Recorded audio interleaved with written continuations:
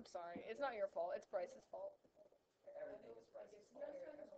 I do want you to make that graph. Snapping people in half. I don't even know if we've already talked about the negative degree of section. We have. It It wasn't really that hard of a choke slam. I'm sure. We'll listen to the tape. Wait, what? I don't have like other people watching these that like eat math help. Well, here's the good thing. No one watches them. Half the people in here that need to watch them don't even watch them, so. And people that did watch it probably don't stay listening long enough to get to the good parts, so. I've heard some pretty funny things, like when I was asked one day I watched one and I heard Colton and you arguing kind of, and you're like, you need to stop being so sassy. I did tell Colton that.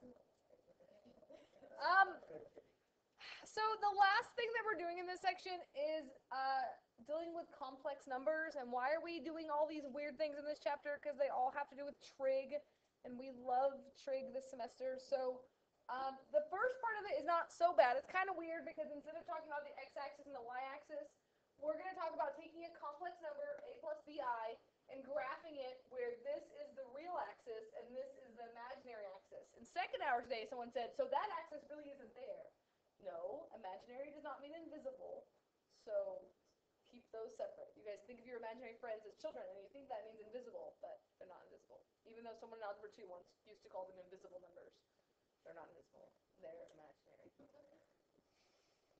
But, what if I graph the point here? Like, 2, 3.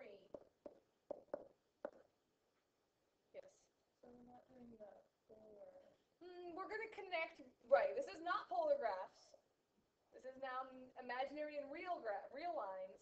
And we're going to connect back to the polar stuff in a minute, though. So it's going to all come together at some point. Colin Berry might have had the best quote of the day today and said, this is the most pointless thing we've done all year. So just to have you something to look forward to. So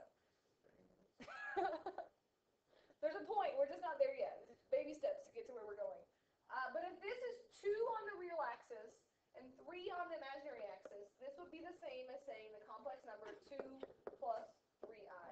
Because the 2 is the real part, the 3 comes from the imaginary part. You with me on that? So A is real, B is not. A is the real part of a complex number, B is the complex part, BI is the complex part. So what if I graph a negative number like this? What if I graph this point, which would be negative 3, negative 2? What would be the complex number that goes with that point?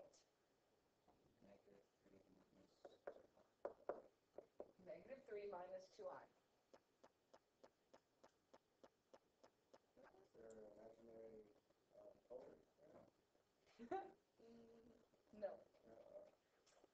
But what we want to talk about is what if we found the distance from the origin to that point that we just graphed, and we write it like this: the absolute value of a plus bi, also known as the modulus. I feel like this chapter is full of ridiculous vocabulary that you're never going to use again your whole life, but you know, what else are you going to do in April of precalculus? But learn ridiculous things you're never going to use again. There's actually some electric engineering stuff that uses imaginary numbers with vectors. It's the only place really that I've ever seen imaginary numbers outside of math class. And you might say, how can there be imaginary numbers if you're working with electrical engineering? I don't know, but it's cool. That's why we learn about them, just for those people. Here's what's really cool about this. Maybe not so cool, but if I want to know the distance from here to here, do you agree that we could kind of think about a triangle like we've been doing? Like if I drew this in like this, if I drew this in like this and like this, we're just going to go with it. Then this is your imaginary part, this is your real part. So how do you think we can find that length? It's just Pythagorean theorem. So we can say to find the modulus, it's just the square root of a squared plus b squared.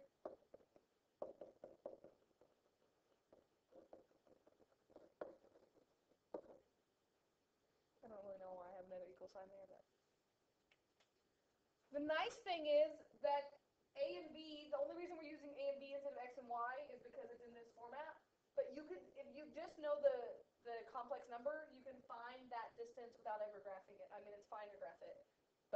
can find that distance there. So sometimes they're going to say find this with absolute values. Sometimes they might say find the modulus, and that just means the absolute value of that.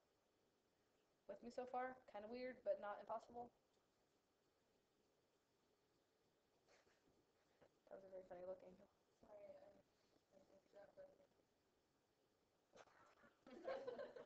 Oh dear.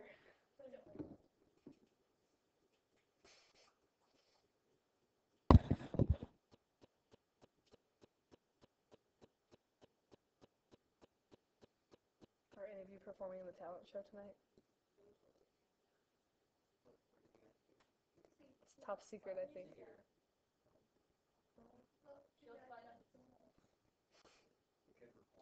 Is there going to be a whole lot of ridiculousness going on at the talent show tonight?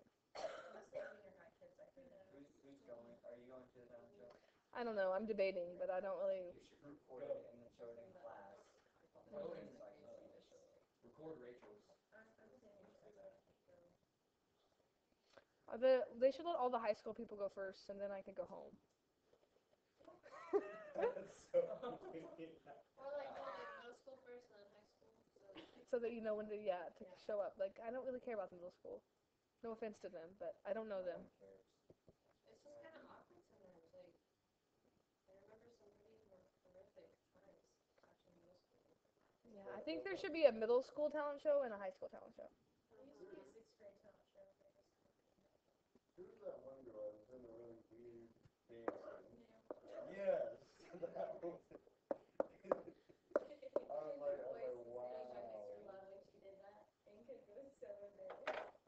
If I was going to graph this point, 4 minus 2i, that's 4 on the real axis, negative 2 on the imaginary axis, and that would be the point 4, negative 2. Right? That's not so bad, right? Eventually. And find the absolute value of 4 minus 2i. That means find the distance from here to here.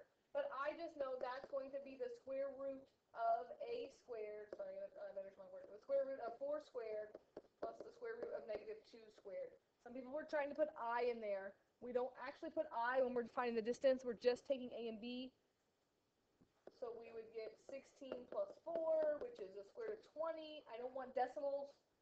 We could break that up as the square root of 4 times the square root of 5. Or that would be a distance up to square root of 5. Right? Just Pythagorean theorem. We decided in the second hour today that most math we can do by drawing a triangle. Because everything seems to come back to Pythagorean theorem. Most trig comes back to Pythagorean theorem. Yes? So how can we make this more exciting? Let's tie it into trig. So what we want to do is we call this standard form of a complex number, a plus bi. We want to write it in trig form, which means we want to add some thetas in there.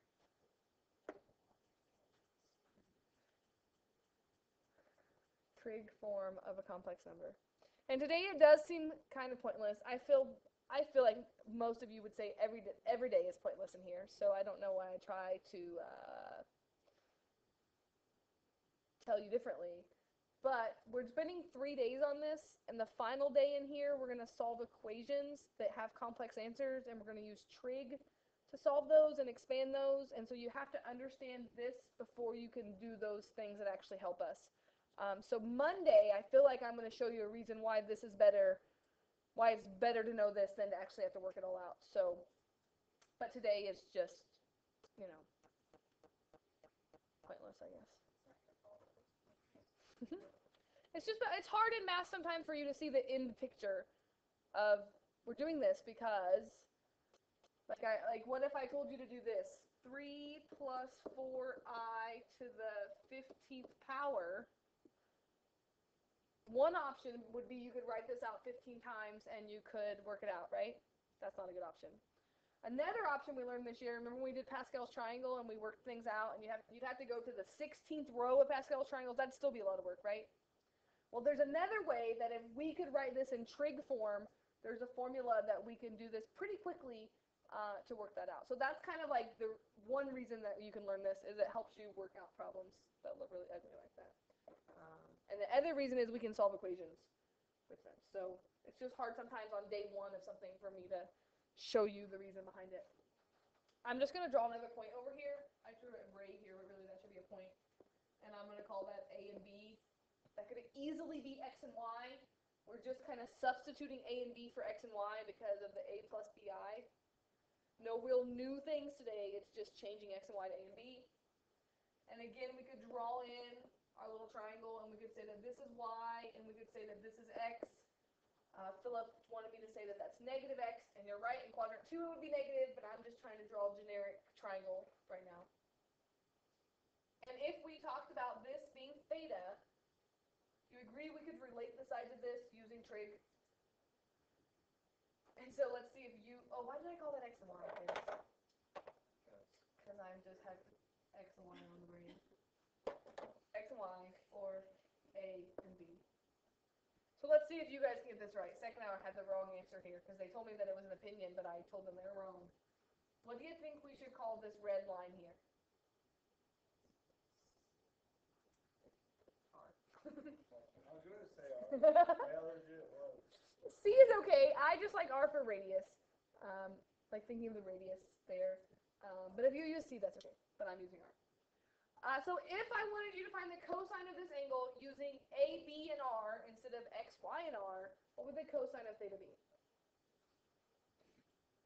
Cosine is adjacent over hypotenuse, or A over R. Normally we think of like X over R, right? And if I wanted to solve this for A, do you agree that that would become R cosine of theta? A equals R cosine theta. Does that sound vaguely familiar to polar things? X equals R cosine theta? Same thing for this one. Sine is opposite over hypotenuse, or B over R. Probably Y over R. Multiply R over, and we could say that B equals R sine of theta instead of Y equals R sine of theta. So here's what trig form is. Standard form is this. Z equals A plus BI. This is standard form. I want trig form, which means I want to replace A and B with R's and thetas. So if I know that A and B equal this, can I replace A and B with R cosine theta and R sine of theta? So I can say R cosine theta plus R sine of theta with an I out there. Could I factor an R out of that? And so I could say R times cosine of theta, and I like to put the I in the front just because I find it weird to put an I behind theta.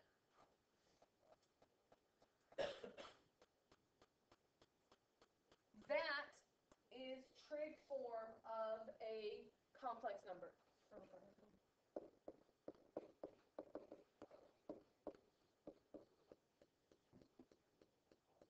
Every time, could you do this work to get it? Yes. But the idea is once you do this a few times, you're just going to remember that. Because this is really using what we learned about polar equations, this is also known as polar form. So we could say AKA polar form.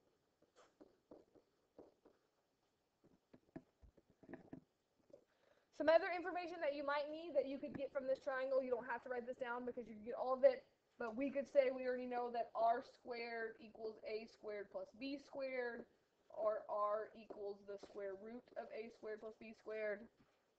If you wanted to, we could say that tangent, or any of the trig functions, but tangent would be opposite over adjacent.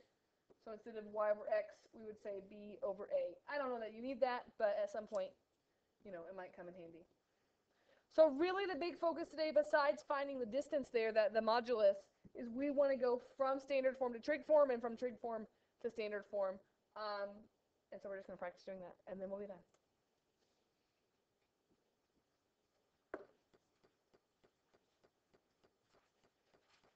If you can give me exact values here, I want you to do that. That means if you could figure out what R and theta are in our unit circle, then I want radicals as opposed to decimals. Like I always want an exact answer if you can. If it's something weird that you can't use your unit circle for, then obviously you can give me a decimal, but no decimals unless there's no other way around it. So you don't have to graph this one, but I'm going to do it just so you can see. But if this is 2 plus 2i, do you agree that I know what a and b are? I know that a is 2, I know that b is 2. That means I know that it's in quadrant 1, because it'd be like 2, 2, which means it would be this point right here. 2, 2. Follow me on that? This is 2, this is 2. We find r if we know what a and b are? Yes. Because r equals the square root of a squared plus b squared, which would be 4 plus 4, which would be the square root of 8, which would be 2 square root of 2.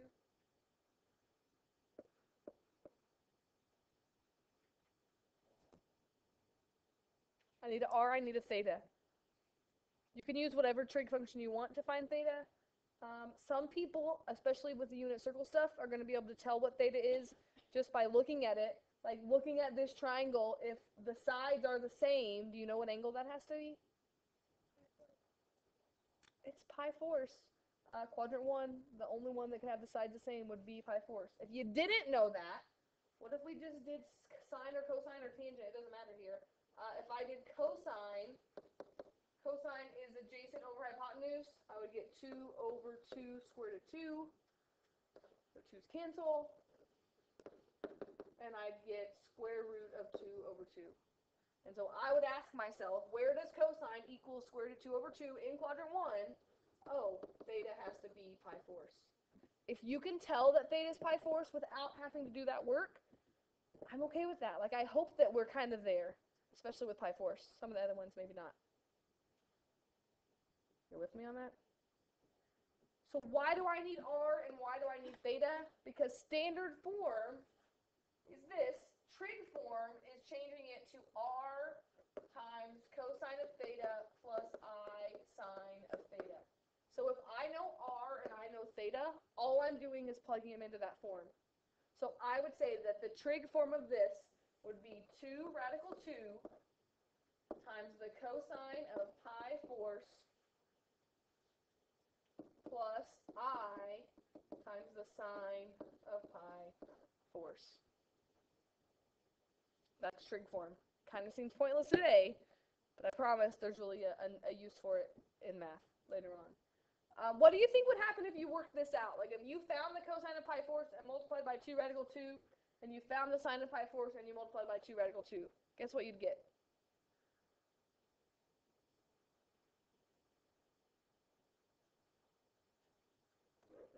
This? Think you get this? That's the point. We're taking this and we're just rewriting it using trig, but it's the exact same value. That's why the i's still in it. So that's when Colin informed me that this was the most pointless thing he's ever done. But there's a reason for it later. Okay, so this is trig form. Questions about that? I think sometimes they're easier than others. So let's look at one more that maybe it'll kind of click together for you there. And then we'll go the other way, and then I'll be done. I'll have 2 more examples, counting this one.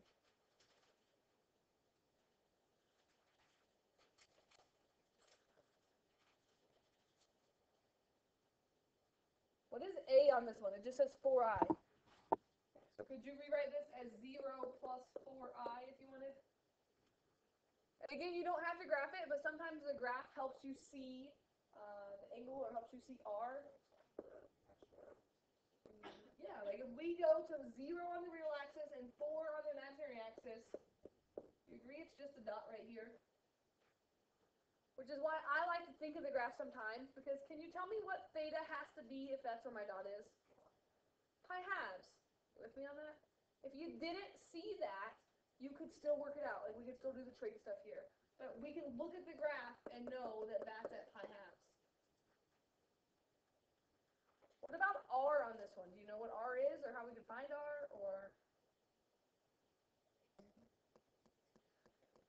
we can still do the square root of a squared plus b squared. But also remember that this is the distance. How far is it from the origin to that point? We should get 4 here, but if we do this, we'll still get 0 plus 16, and we're still going to get 4 if you didn't realize that. right? So if you only have A or you only have B, you're always going to be on one of these, like on the axis of 0 or pi halves or 3 pi halves. The distance is just a straight line there. Like you don't have to do Pythagorean theorem necessarily. It still works, but I just like to show you that you don't have to do that so much. And if I know theta and I know r, I can write the answer. 4I is the same as saying 4 times the cosine of theta plus I sine of theta, which is pi halves. It's easy to check that you did this right. The cosine of pi halves is 0. 0 times 4 is 0. The sine of pi halves is 1.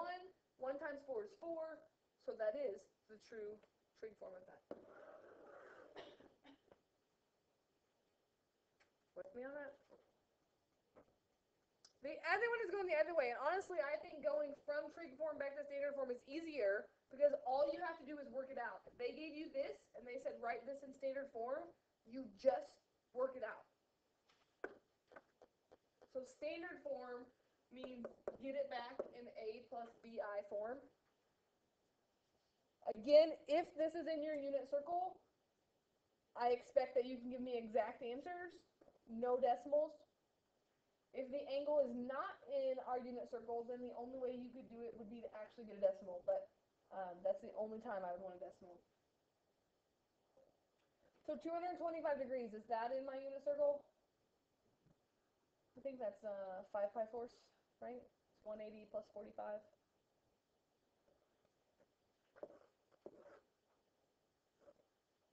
Which means you should be able to tell me the ordered pair there or draw a triangle there. Aaron today, when I did this, kept saying, how do you get those? How are you getting those? I'm like, I don't know. It's our unit circle. Like, I don't know how to explain that at this point.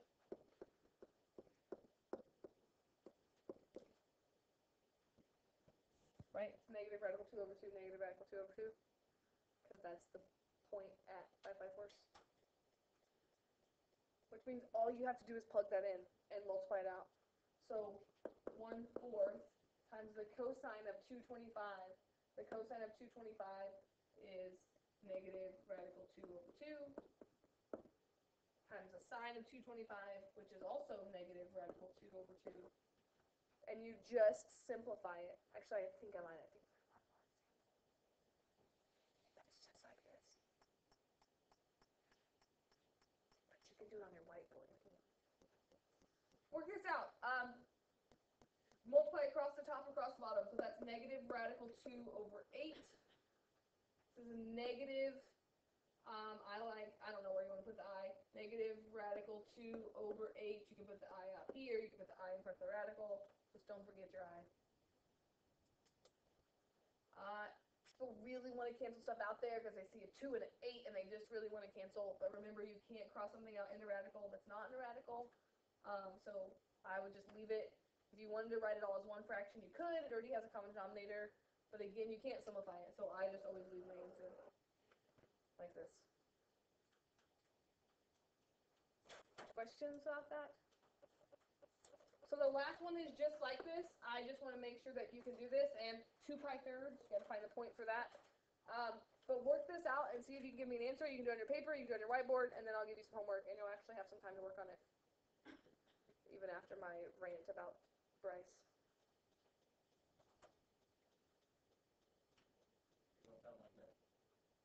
Better hope I'm a little less angry on Monday. You might get a new front row seat for the rest of the year.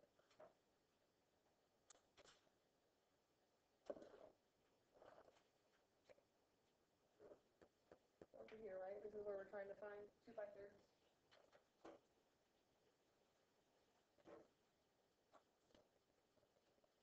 And no sleeping allowed. No putting heads down allowed. Jake said you guys should do it. Yeah. I got it. Should you have said negative? No, positive. You should have said lost I don't like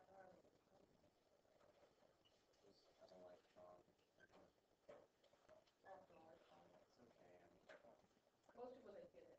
I got it. I don't think this is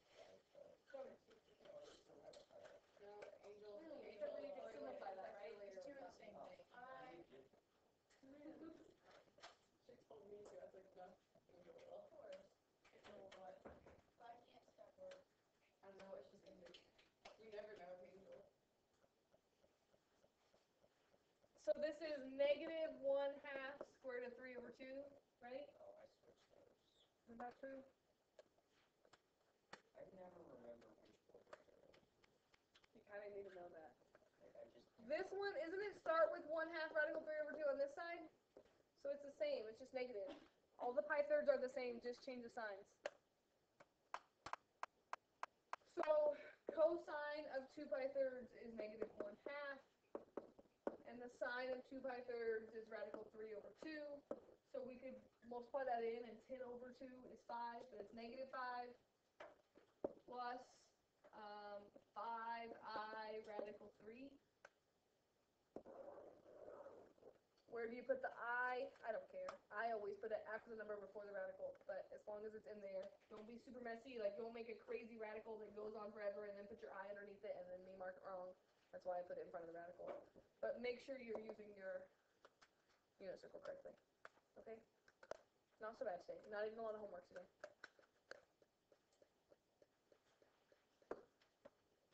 This is, I'm calling this, oh, it is 6-6 day 2. I'm not just calling it that. 6-6 day 1.